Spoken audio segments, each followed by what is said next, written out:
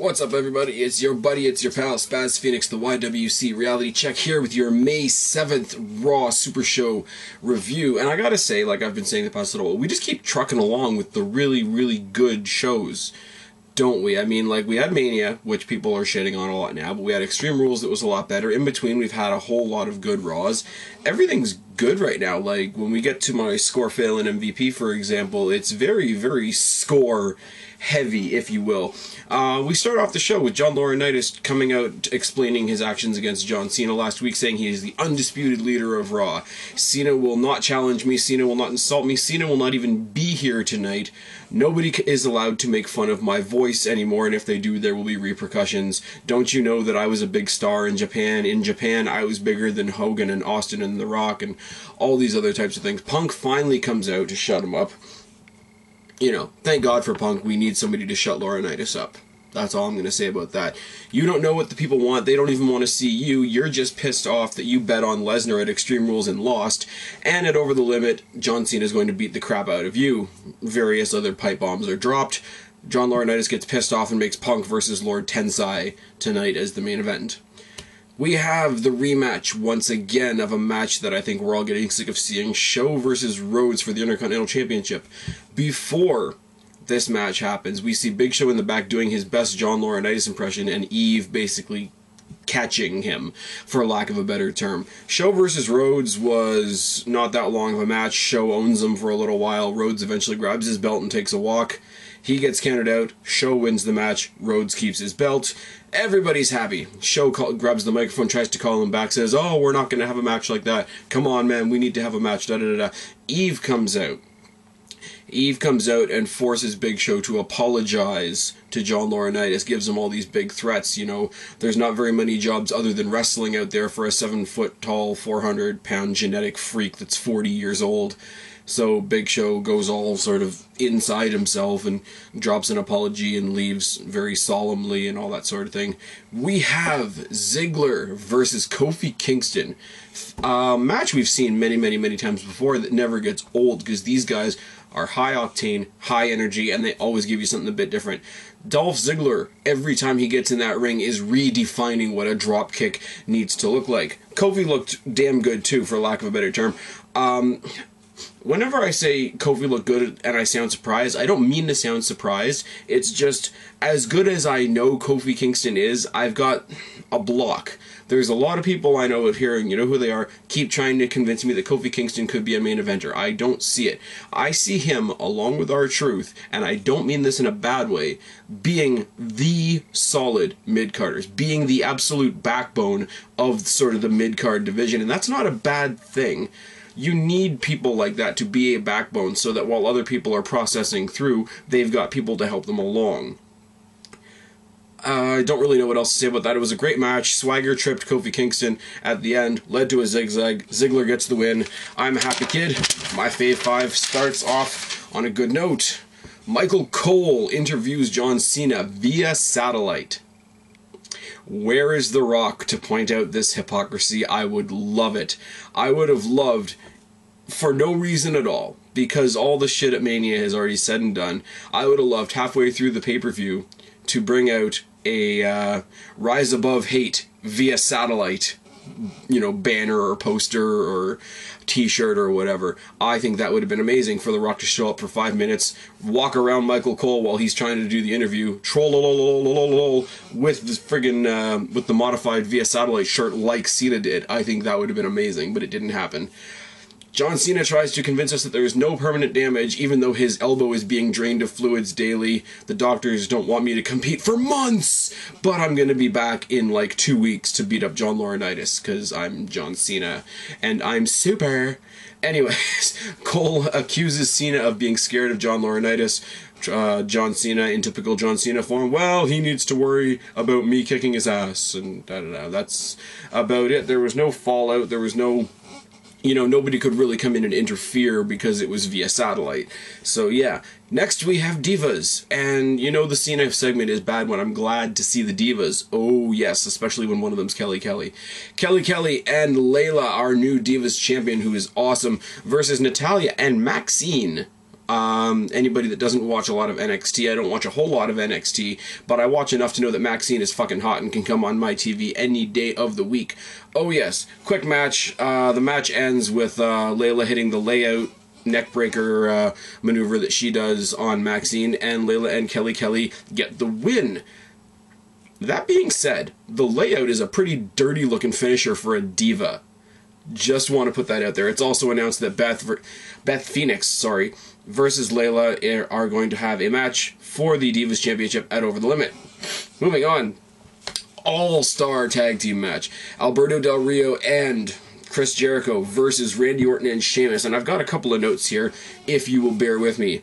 Alberto Del Rio and Orton have a great opening sequence in this match. Sheamus beats down Jericho in the corner. Jericho works over Sheamus' shoulder, because it's still injured from various things, and Daniel Bryan, etc., etc., etc. Jericho works over Sheamus' shoulder. Orton hits the suspension DDT on Alberto Del Rio. Alberto Del Rio and Chris Jericho double team Orton for a while. There is a RKO on Alberto Del Rio. A brogue kick misses Jericho and hits Orton, so Sheamus takes out his own partner. Codebreaker on Sheamus gets the win for Jericho and Alberto Del Rio. After the match, Jericho grabs Sheamus' belt and starts taunting him with it, saying, "I'm going to be the next World Heavyweight Champion." And I'm thinking, okay, so we're going to have, Sheamus versus Alberto Del Rio, and then we'll have Sheamus versus Jericho. I could deal with that. I could also very much deal with Jericho versus Orton, which is another one-on-one match that I would love to see. So my mind is turning all kinds of positive possibilities that could come out of this. And then, of course, because we've had the face team broken up by condescension, we have to end it with an RKO on Sheamus just because he can. Oh yes. Sorry, clipboard is being difficult, and I don't have lights. So before anybody comments that the lighting or the visual accuracy of this video is off, yes, I'm aware. My light fixture sucks. Let's all get over it. We come back from the break. We have Jericho, Alberto Del Rio, Orton, and Sheamus all fighting in Laurinaitis' office, and he says, "Fuck it. You guys are having a fatal four-way at Over the Limit. Basically, get out of my office." Brodus Clay versus The Miz. Now, I'm a mark for The Miz. I have fully admitted this, but we are getting a ridiculous pattern with The Miz.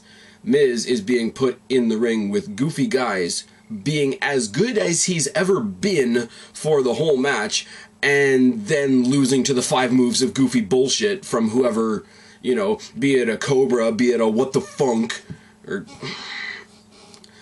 Miz, I'm not going to let the fact that he was squashed at the end downplay this match. Miz, up against Brodus Clay, who's, undefeated, whatever, who's beaten, Ziggler, who's a former world champion. Miz, who's a former WWE champion. Why are they jobbing to Brodus Clay? But, in the context, this is somebody that's beaten a former world champion in Swagger, beaten a former champion in Ziggler, and Miz took him to the limit more than anybody else has. So yes, me, Miz, and any of his fans out there that are listening to my voice got robbed of the W. But we did not get robbed in the sense that, oh my god, did Miz make Brodus Clay taste his boot with ferocity tonight. And it was good, except for the ending. And basically Funk's a goof. Moving on. We recap the Lesnar-Triple H situation from last week. We announced that Triple H will be on Raw next week, and we announced that Brock Lesnar is not here, but he has sent a legal representative. So we hear Lesnar's music, and there's a long, almost awkward pause, and who comes out but Paul motherfucking Heyman? Oh, yes. Comes out to, of course, a barrage of ECW chants. Comes out, cuts great promo. I don't know how it would happen, but I would love CM Punk and Paul Heyman to cut promo on each other. It would be fucking amazing. Lesnar's been mistreated. Today is sadly different from 10 years ago when we brought Brock Lesnar in the first time. Lesnar feels betrayed by the WWE. I'm going to read his statement. The statement says, blah, blah, blah, blah, blah, blah, blah, blah, blah, yakety schmackety, I quit. Pretty much. I don't remember all the wording, I'm not going to lie. So Heyman makes his exit. Heyman on a mic is like Punk on the mic, except for Heyman's not a wrestler. But Heyman can pick up a microphone any day of the week. He doesn't need a reason, as far as I'm concerned. Anyways, we come back from break. We're supposed to have Punk versus Lord Tensai, and it's announced that it's going to be Punk versus Lord Tensai and Daniel Bryan. Stay tuned for Score, Fail, and MVP, because I have a thought with this one. But take nothing away from them. Bryan and Punk, when they were in the match against each other, phenomenal mat wrestlers, phenomenal technical wrestlers, as we know they are.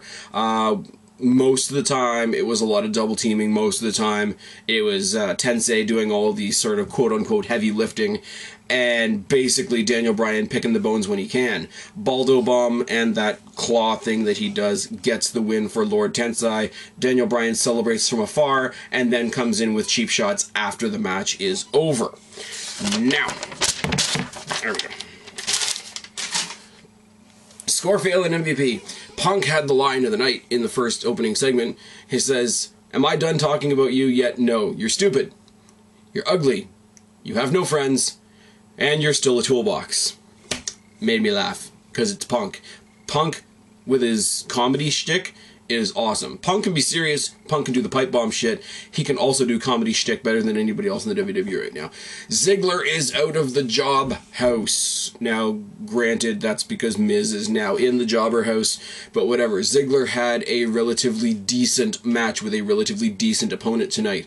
Won the match through mischievous means, but that's okay because he's a heel. Layla's finisher, like I said, looks dirty, especially for a female finishing move, and I don't mean to sound sexist when I say that, but the divas kind of get handled with kid gloves at the best of times. Also, Layla as the champion in general is impressing the hell out of me. I'm waiting to see Layla versus AJ or Layla versus Eve. Moving on. Maxine was on Raw. I was surprised by that. I'm not saying it's particularly fabulous that she was on Raw, but it's somebody else, and, you know, with the Maxine factor, with the Natalia factor, with the Layla as the new champion, with Beth Phoenix on commentary, I was even okay with Kelly being on my screen tonight, which says a lot. Score, Fatal 4-Way for Over the Limit, awesome. It's an all-star match. It really, really is. I mean, Raw has Bryan versus Punk, which I'm going to talk about in a minute, which is the let's buy the pay-per-view for this match. But as far as what you have left after you take those two out, Orton, Alberto Del Rio, Chris Jericho, Sheamus. Sheamus is the new Cinderella story on the rise. Alberto Del Rio just came back from injury, which, you know, has a lot of attachment to that. Jericho's a veteran. Orton's a veteran. It's going to be a great match. Heyman showing up on my television, I don't even need a reason for Heyman to show up on my television. It's just awesome. Fail. Cena's interview. And I'm not saying this in a let's bash Cena fashion. I'm really, really not. The fact that Cena's been taken down a few pegs in the past little while has actually made me relatively be able to stand him. And it wasn't that I hated the interview or the segment or whatever. It was worse. It wasn't that I hated it, I just didn't give a damn. Like, there was nothing to it. I walked out of the segment and I was like, meh? You know? I'm supposed to be laid up for 6 months, but I'm gonna be good in 2 weeks, and I'm gonna kick his ass. You know, insert generic promo 1 here. Anyways, and let's just all agree that even though it is funny and even though I can make a lot of Rock references, Cena should not do shit live via satellite. Can we all agree on that? Alright, awesome. The Miz trend, I already said it. Miz carries, you know, the most ridiculous jobber level people to great matches and then loses. Santino. Sorry, guys. In the Extreme Rules pre-show, carries Santino to a great match. Santino got the win. He got the win the next night on Raw in the Beat the Clock Challenge when it didn't mean that he would get the title. And then eventually his clock was beaten, so he got a victory that didn't mean anything. The Punk-Bryan booking. I am looking forward to this match. I am incredibly looking forward to this match because it's a great match. The booking leading up to this match is horrible as far as Daniel Bryan goes. Now, Daniel Bryan won the World Heavyweight Championship off an unconscious Big Show. Spent the next few months running from giants. Went to WrestleMania, got his ass kicked, got his ass handed to him by Sheamus' boot in 18 seconds. Went to the next pay-per-view. Was a great match. Not going to say anything about it, but he lost. Second pay-per-view in a row to the same guy. and he came to Raw and won Beat the Clock by beating up a commentator. Now tell me how that puts him in the same league as somebody who's had a great title run for, I believe, 6 months now, beaten everybody that anybody could hand him, won at Mania, and won in an amazing match at Extreme Rules. They're not even.